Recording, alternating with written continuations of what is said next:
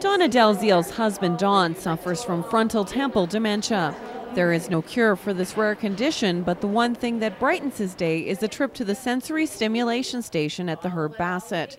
Every day I bring him to the sensory station, and when I do that, I know he's going to have the best day that he can possibly have. The Herb Bassett home recently outfitted a room with light stimulation, bubble tubes, fiber optic strands, and a picture projector. I would say it's almost like taking a child to Disneyland.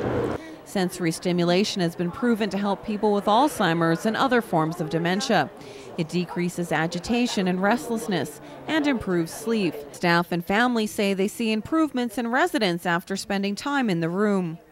I find that if I bring a person in here, they will look around and you turn something on and say, and they'll put their eyes, focus their eyes on it, and they will just embrace it, totally embrace it. And when I touch their arm, when they're being rigid, all of a sudden their arm goes down, that they're relaxed. It means that they're enjoying it. They're being stimulated. Residents are also using puzzles and toys to help improve their brain function. The people are anywhere from 30 to 75, 80 years old.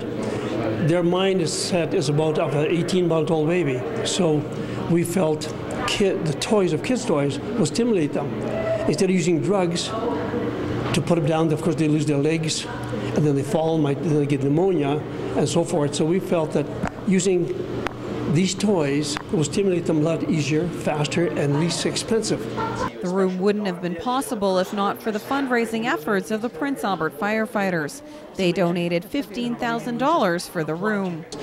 I think it's a very worthy cause, because I think we can all say that we know someone with an acquired brain injury or dementia or Alzheimer's or some sort of a disease like that. So we're very, very proud to have our name on the door of this sensory room. Family members like Dalziel are grateful for the support. So they are helping all of Prince Albert and area, because within a few years, dementia and cognitive impairment is going to dwarf most other diseases. So we're all going to know of someone who needs this room, this facility. Around 40 residents are currently benefiting from the sensory stimulation room.